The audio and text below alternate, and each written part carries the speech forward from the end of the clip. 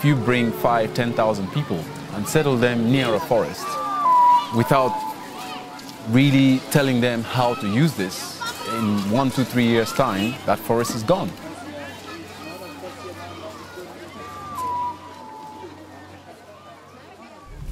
What we're looking at here is the result of 6 years of total madness. I mean, look at all this. At one time, I believe that this place was very thickly forested, but it's all gone. Well, for a good reason, because this place was home to over 40 to 50,000 displaced persons. We are trying best as we can to perhaps come up with the most practical way of reforesting this land, but it's not going to be easy, because I understand that this land belongs to a community or some people, and those people are not sure whether they should be allowing strangers to come and plant trees on their land. So we have to explain to these people that we're all working together in partnership for the common good.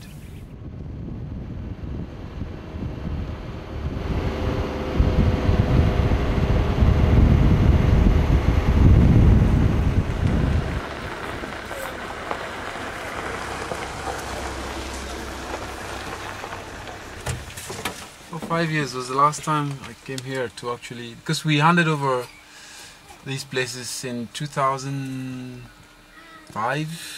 2004, 2005. We were done with this place in 2004. EFA got involved with the environmental management in refugee operations in 1998, actually in Liberia. It started as an experiment, actually. We got a small grant, our first ever grant, actually, from the IUCN Netherlands, at the time Tropical Rainforest Program. And the idea was to choose 5 different settlements: a refugee settlement, a displaced, internally displaced, a returnee settlement, a population that hadn't moved during the war, and a school environment. In the process of doing these experiments, which mainly involved working with these communities to establish tree nurseries, to do some environmental awareness education, and to see to what extent these people embrace the culture of tree planting. The message that we gave to them was, A, you're planting trees as a way of saying thank you to the people of Liberia for giving you their land. Secondly, you're planting trees because it will give you shelter, because this was a camp where there was nothing in sight except the shelters themselves. And you're planting trees because it will give you, hopefully, some firewood and some other materials for food and for your animals too.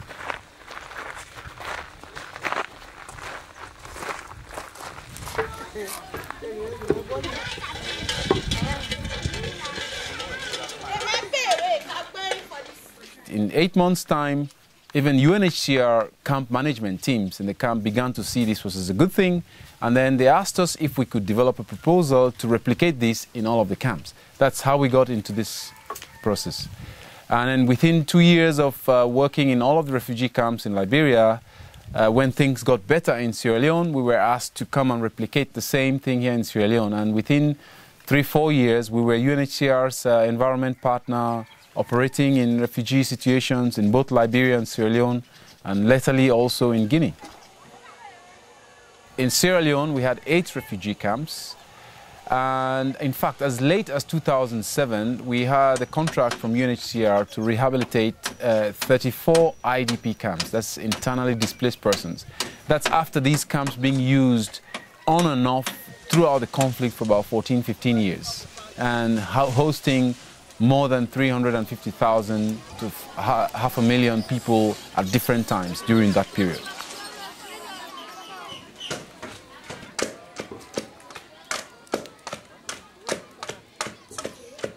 I'm Emmanuel Thomas from Jerome Refugee Camp.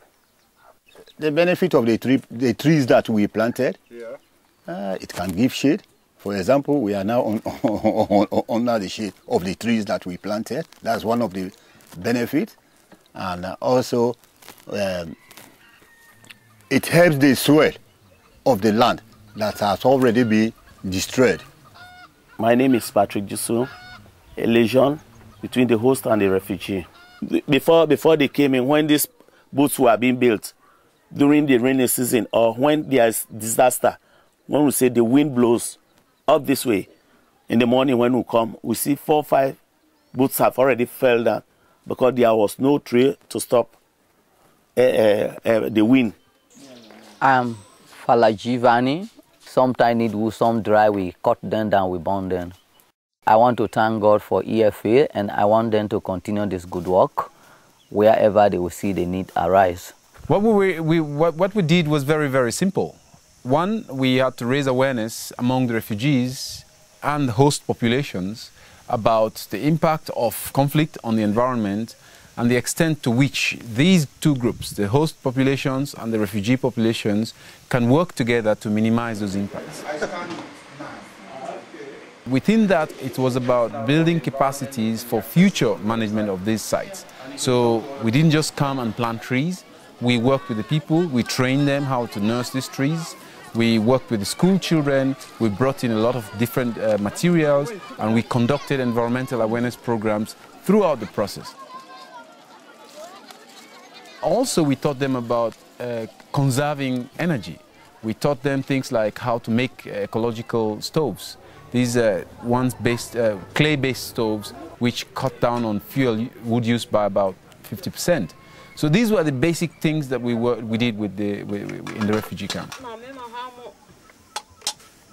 I would say it's a lesson learned for the other partners. We actually came in from the beginning knowing that it was a mistake to have started establishment of camps without even as much as doing an environmental impact assessment.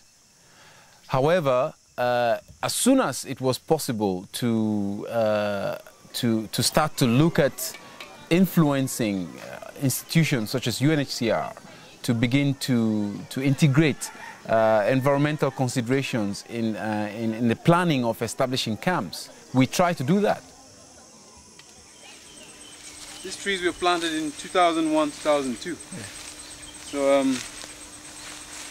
among the first set of plantings that we did, the most cost-effective way of rehabilitating a camp is to integrate environmental considerations in the planning of establishing the camps, in the activities of all the camp management institutions from day one. It is our expectation that in future this becomes the norm, not the exception.